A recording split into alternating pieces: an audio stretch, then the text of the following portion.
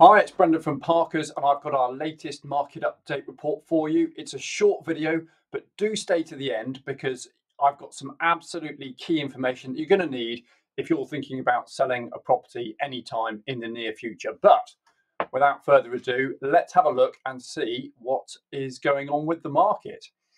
Firstly, West Oxfordshire has seen a significant drop in transaction levels, significantly worse than the southeast. So what's going on?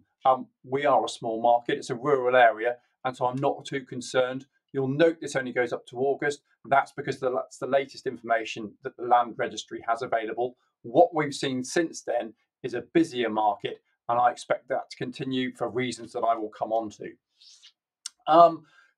Nothing particularly earth-shattering here.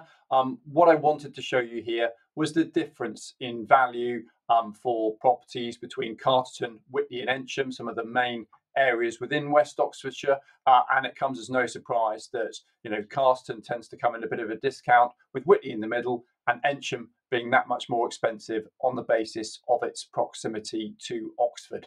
But I'll leave that there for you to have a look at the detail. What is really significant and what is interesting and what we need to focus on is that inflation, interest rates, the Bank of England rate and the swap rate are all falling. We've just had another interest rate cut, and that is what's going to drive the market as we go into 2025. And what's really significant is that we've just seen that the number of mortgage approvals is up nearly 50%. And that means that there is buyer intent there, and that will drive the market. And there are some key dates that you need to be aware of as we go forward into the new year. Now, looking at what's happened in West Oxfordshire, the number of sales agreed each month has been pretty much consistent, about 110 on average every month for the last 3 months. No great surprises that 3 beds remain the driving force behind the market. But actually the busiest part of the market, and this has become even more pronounced, was up to the £400,000 mark. Nearly 60% of all sales were in that sub or up to £400,000 category, and it was the more premium end of the market that was remaining static, with fewer sales agreed and less interest from buyers. I suspect now that we have lower interest rates that may start to change, but that's been a real driver. So 3 beds or up to 3 beds, less than £400,000 is where we've seen momentum in the West Oxfordshire market. So I promised you some key facts, some things you need to know about, and some market milestones. First-time buyers will be focusing on the 31st of March 2025. That is when the stamp duty goes up for properties that they're looking to buy in West Oxfordshire, and that is when they'll be looking to complete deals by. Now is the time for them to buy, because what people don't appreciate is that from agreeing a sale to completion takes on average 4 months. And you can see, people don't realise the amount of time that it takes to get a transaction through. And always worth mentioning that Boxing Day is the busiest day that the portals experience for buyers searching for a new home for the new year. And so if you're wanting to sell in 2025 in the first half of the year, really worth getting your property marketing ready for Boxing Day before you put your Christmas decorations up, because that always dates some photographs. So plan early is what I'm saying.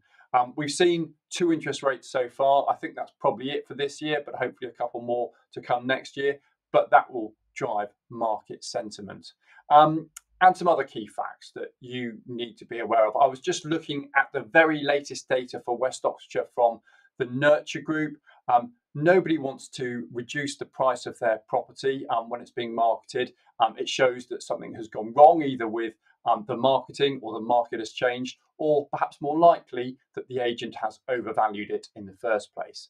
The average number of price reductions in West Oxfordshire for the last 12 months has been 56.3%. So 56% of all properties marketed in West Oxfordshire have seen a price reduction. There is a significant variance in agents though. So Chancellors, for example, 85.9% of their stock has seen a price reduction, whereas with Parker's that's 41.7%. So you're less than half as likely to need to reduce your price if you choose an agent that chooses the right or advises you on the right value of your home. Fall through rates, absolute misery. Nationally, it's nearly a third of the properties are falling through. Our regional average is better than that. It's just under 16%. Chancellors are averaging 18% and Parkers 13.5%.